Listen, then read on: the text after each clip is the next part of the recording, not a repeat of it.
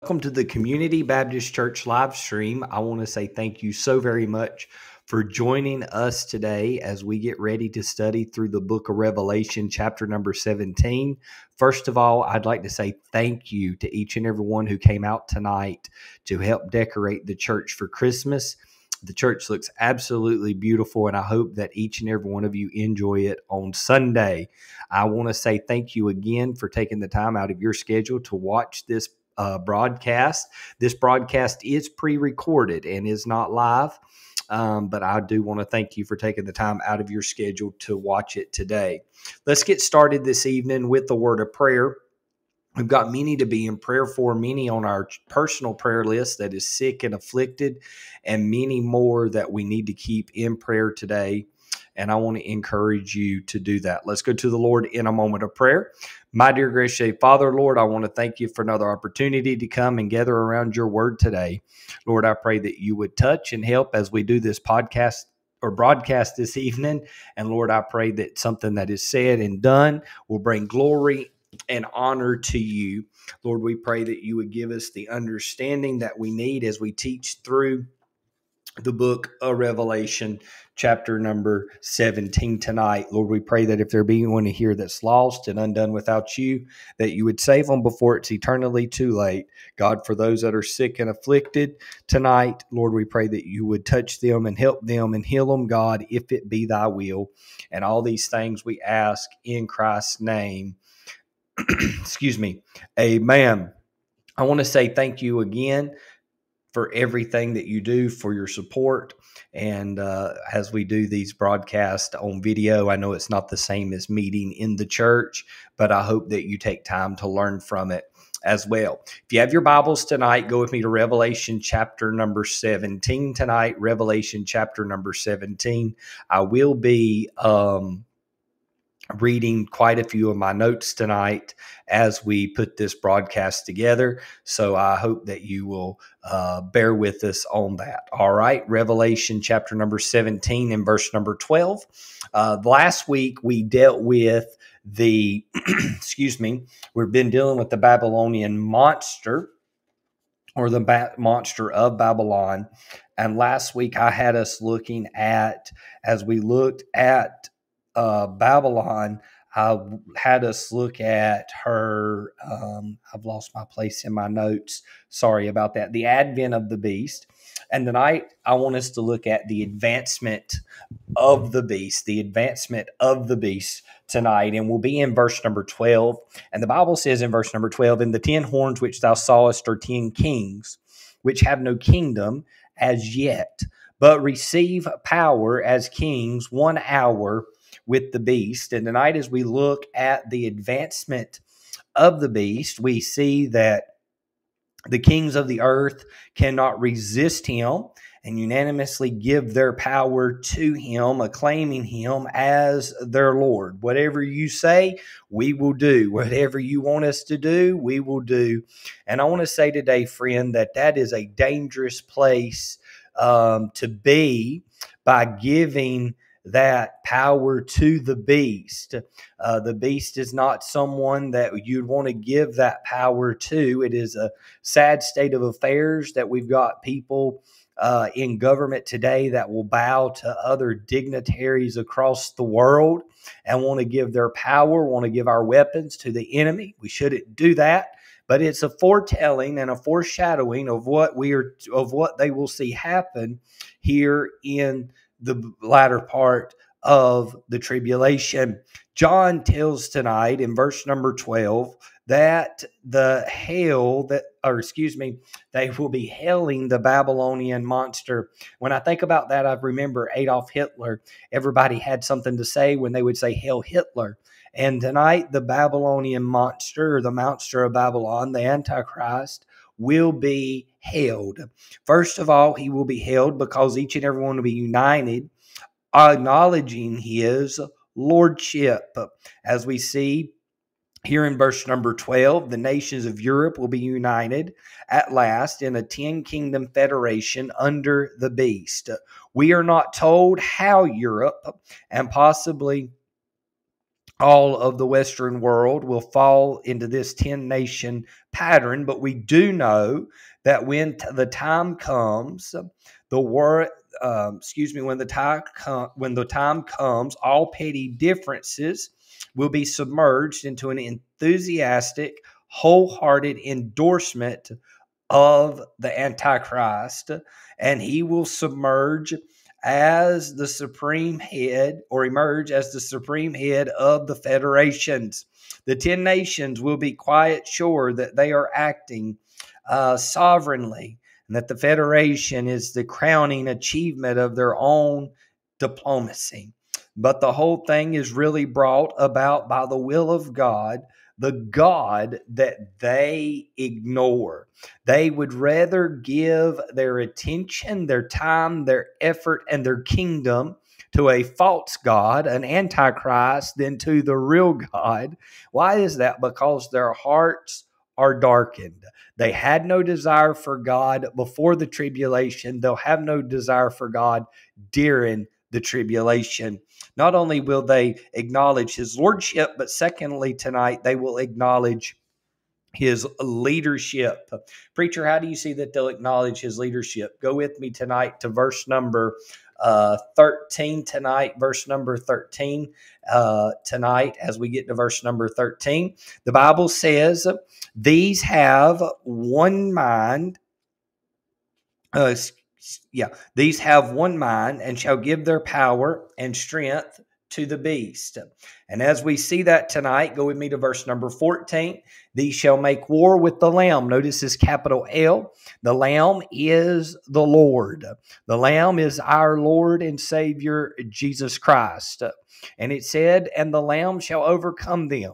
We have to remember that when he was crucified, he overcame death, hell, and the grave. And this time he will overcome the Antichrist and his followers. For he is the Lord of lords and King of kings, and they that are with him are called and chosen. And I like this last part, and faithful. The kings of the earth will follow the beast, his insane hatred of the Son of God. The beast has one of the infatuations that is a strike at the Lamb. In that he is similar to King Saul, whose hatred of David grew and grew and grew until it dominated everything that he did. His life at last became nothing and unrelenting, and a ruthless crusade to persecute David and anyone who took David's side. To the end, he harnessed all the resources, manpower of his kingdom. It will be the same way for the beast, his hatred for the Lamb of God. Even through the final outcome is not a moment in question. The beast struts across the stage of human history as a great king, but against him comes the Lamb, the King of kings and Lord of lords. The deluded leaders of the nations who accept this leadership of the beast and have endorsed his hatred of God will discover too late they have made a fatal choice. I want to say this today. Not only will the kings do that, but there will be people that do that. There are people today, there are men and women today who have chosen to hate the very man who came to this world to save them from their sins. Jesus said, I come to seek and to save those which are lost. They that are whole need not a physician, but they that are sick. I want to say today, each and every man, woman, boy, and girl stands in need of a Savior. And today, if you reject him as your personal Lord and Savior, you're no different than these kings. You're no different than the Antichrist who rejects him, who rejects his mercy, who rejects his grace, who rejects his lordship. I know the Antichrist is not someone who will have the opportunity to be saved. I totally understand that. But I want to tell you today, sinner friend, every time you reject Christ, you're no different than the Antichrist. You are no different than the devil himself, who hates God, who hates the things of God. You say, preacher, that's hard, that's cruel. No, it is true. And one day the Lamb will overcome, regardless whether you say, Lord, I want you to come into my heart and life, and I want you to save me, and I want you to be the Lord of my life. Or at the day that every knee will bow and every tongue shall confess that Jesus Christ is Lord. I would rather confess him as Lord on this side of eternity than to confess him as Lord on the other side of eternity as he casts me into the lake of fire. What sad day that'll be. Secondly, today, not only do we see the hell of the Babylonian monster, but secondly, today, I see the hate of the mother of Babylon. The hate of the mother of Babylon. There's 3 reasons they will hate the mother of Babylon. As we have studied, we know that the mother of Babylon sits in the middle of Rome. And there's a few things that I want to give you that they will hate about her. Let's go to verse number 15 tonight. First of all, there's practical reasons. The Bible says, "And he saith unto me, the waters which thou sawest, where the whore sitteth, are peoples and multitudes and nations and tongues." Verse number 16, "And the 10 horns which thou sawest upon the beast, these shall hate the whore, and shall make her desolate and naked, and shall eat her flesh, and burn her with fire. The kings of the earth will hate this woman, because she represents a threat to their own power. She wields an authority that they feel rightly belongs to them. It was one for them to court the whore, to use the Babylonian religious system to expedite the unification of the empire, to tolerate her and her political meddling. Once the end has been achieved, another matter. The religious system is soon and becomes an unwanted encumbrance. And the beast himself has other ideas about the kind of religion suitable for mankind. There are a lot of people today that thinks that there's another kind of religion. We don't need another kind of religion. We need salvation. Salvation is of the Lord. Religion is man-made. Think about that tonight. Religion is man-made, but salvation is of the Lord. Think about that. Moving on, the kings of the earth in a coming day, following the lead of the greatest Caesar of all of them, will climb thus to the pinnacle of the worldly ambition. They will use Rome, will be a mighty useful ladder for their climb.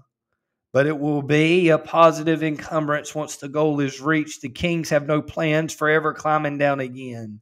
If they come down, it will be a violent overthrow, not by humble descent at Rome's expense. So we see the practical reasons that they hate her. Secondly, tonight, why do they hate her? For the practical reasons, because number 1, she's detested. The Bible says in the previous verse, in verse number 15, "And he said, and he saith unto me, the waters which thou sawest where the whore sitteth are peoples and multitudes and nations and tongues. And the 10 horns which thou sawest upon the beast, these shall hate the whore." First of all, she is detested. The honeymoon between the whore and the kings of the earth does not last long. Secondly, she's despoiled by the kings. They make her desolate. Thirdly, she's disgraced by the kings. They make her naked. They expose all of her moral vileness to public view. One can well imagine all the scandals are exposed. Then she is devoured by the kings. They eat her flesh. They glut themselves upon tearing out her vital organs.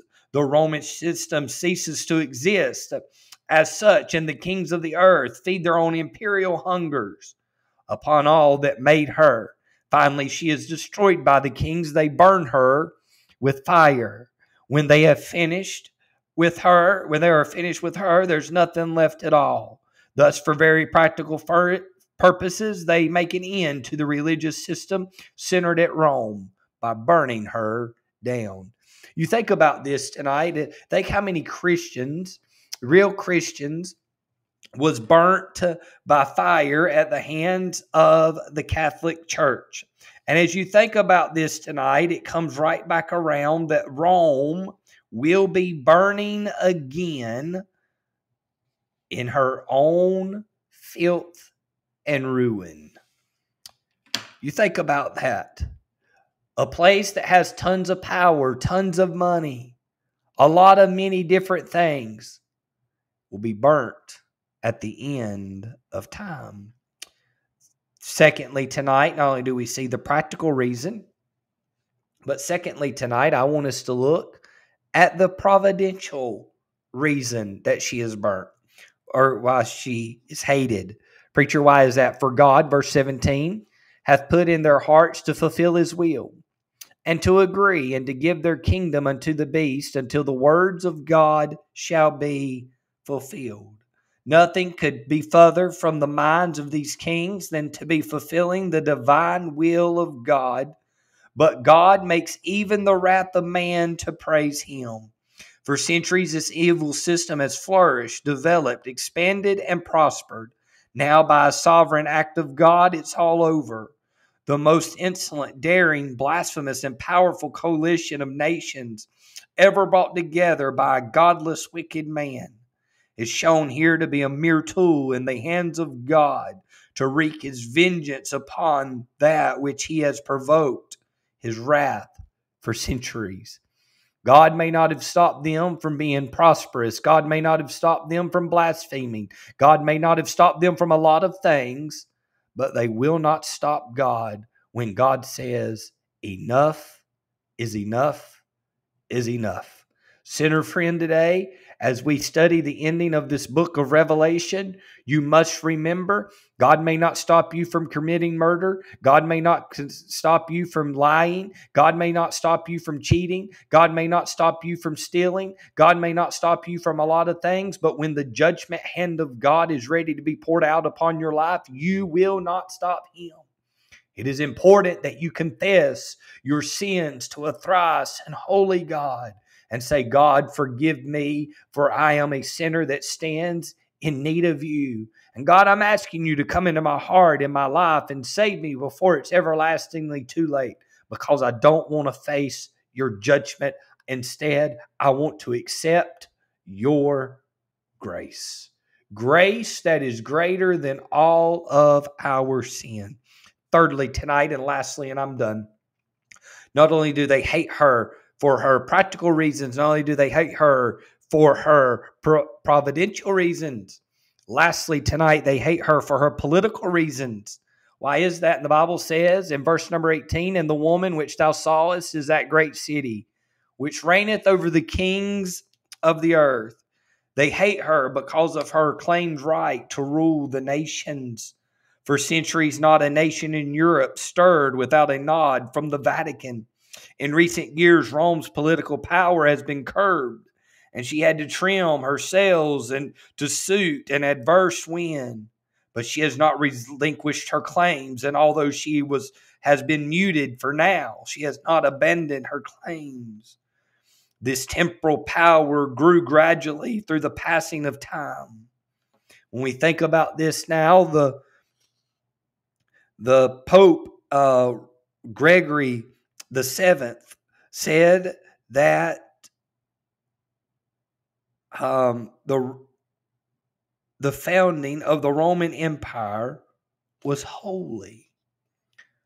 When we think about this tonight, the Bible says, thus great city still reigneth over the kings. In a coming day, the habit of opportunist intrigue, so characteristic of the woman, will lead her into an alliance with the last of Caesars, the Antichrist.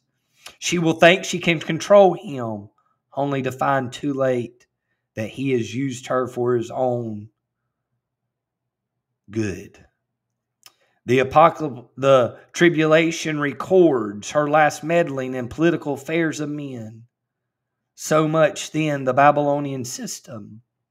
And then we get into next week, Lord willing, in chapter number 18. It will be another pre-recorded service, because the church will be hosting the trail life ceremonies and the banquet for that. But next week we'll be getting into how the Babylonian city becomes prosperous, and then it falls.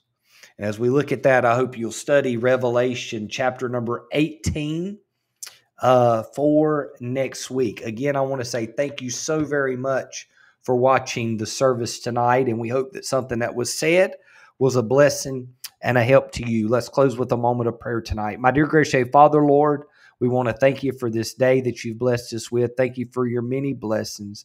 Thank you for each and every one that watched this service tonight. We pray that you will touch them and help them and meet their needs according to your will and according to your glory.